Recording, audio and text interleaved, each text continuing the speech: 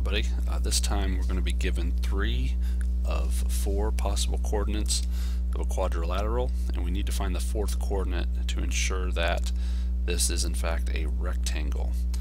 Okay, a quick visual here just to show what we're talking about.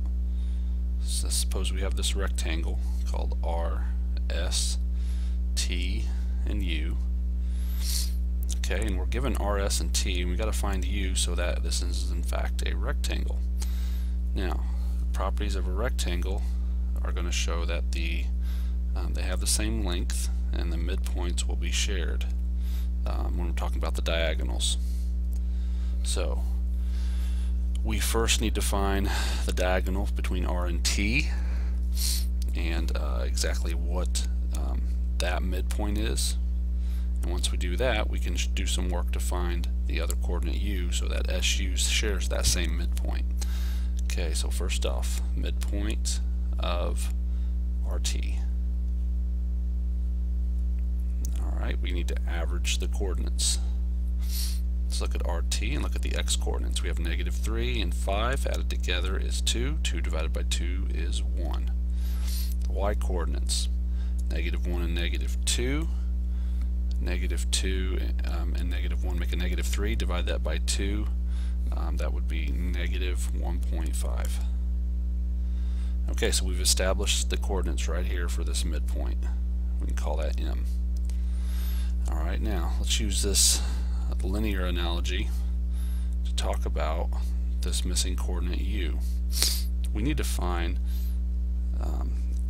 coordinates of U, but we're given S, and we now know the midpoint, which is the coordinates 1, -1.5. Okay, S is -1, 2. And what we need to do is ask ourselves, what did we do to go from -1 to from +1 to -1? Okay, well, we went -1. Doesn't it make sense that the x coordinate of the other point would be +1 in the other direction? So that would then say the x coordinate of U would be 1 + 1, 2.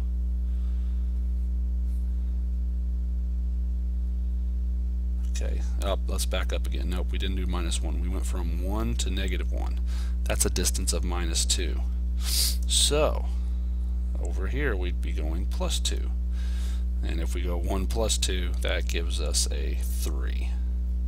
Alright, so there's our missing x coordinate. Now, let's do the same for the y.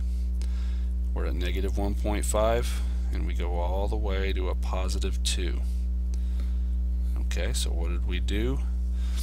Well, we went a total of a +1.5 to get to 0, and then another 2, and that is +3.5. Doesn't it make sense to get the other way? We'd have to go -3.5. And that is in fact what we do. -1.5 and -3.5 gives us a -5.